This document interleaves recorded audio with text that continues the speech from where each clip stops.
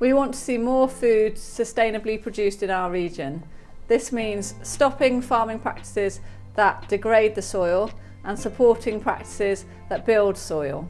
I think it would be good to see more regional cooperation between food producers and consumers generally. Speaking as a farmer, I think perhaps we've relied too much on just selling into the commodity market and we've ignored our local consumers, but that does require cooperation on both sides, cooperation between smaller farmers and also cooperation between smaller food producers and consumers.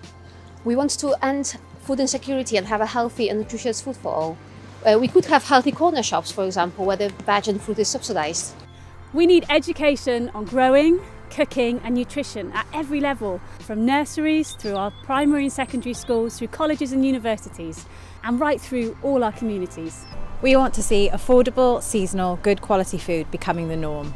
This would mean a shorter supply chain and more appreciation of the real social and environmental costs of cheap food.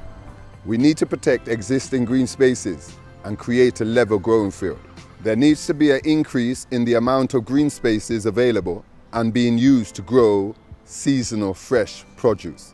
We need to innovate and use more brown spaces. We want to see communities working together to shape their local food system. We need more communication through food-focused fora and better connections between producers, consumers, public bodies and policymakers to ensure that action is joined up.